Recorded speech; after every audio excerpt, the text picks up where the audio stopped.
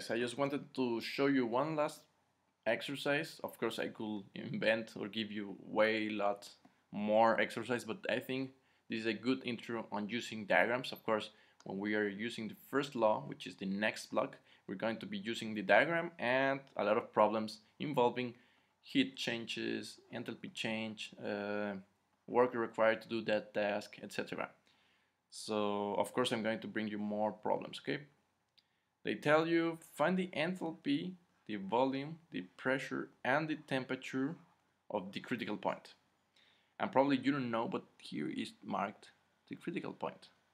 Is where I love it because it's where theoretically the liquid find out the gas. So the only point you have here is you know this all this is gas, and you know that all this is liquid. So you know that you are not going to achieve that only until you get this here.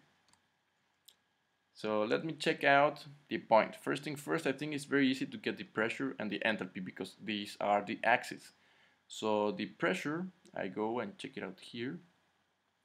Let me say it's 4.8 megapascals. Now let me draw this straight line to down here, and you will find the enthalpy, which is 400 kilojoules per kilogram. So I got this checked and this checked. And let me calculate the temperature, which is not that hard. Oops, actually you don't see it that much. You have this line here and this line right here. Let me go here, here, here until I found the value 100 and 110. I think it's a little bit more on 110. I will say it's, I don't know, 108 Celsius. Hopefully you see that coming. You have these two straight lines on. What else is missing? And the specific volume, that one is very, very easy. It's between this value here, 0.0020, or actually a little bit more into that, 0.0025. So because I think it's more near 25, I'm going to mark it as 0.0023. So I've got everything, guys. I got the enthalpy, which is the x-axis. I got the volume, which is this line here. Actually, it's a diagonal. I got the pressure, which is the y-axis. And the temperature is the isotherm, which goes like that.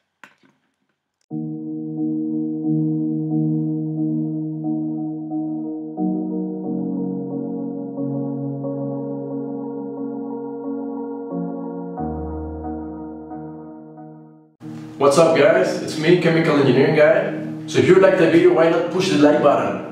It really helps me to know if you're liking the videos or if I should be changing something or I should be adding something, taking out content, whatever. Also, sharing is caring. So if you got any kind of friends, teachers, colleagues, or whatever kind of person that might be interested in this type of content, why not share it?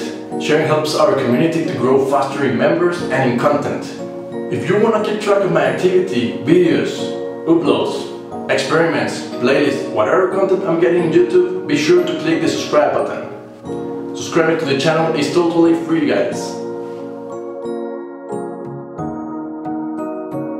My dream is to create an online academy of chemical engineering, where everyone can access it in the world. Imagine a place in which the student, the teacher, and the engineer get the best of each other.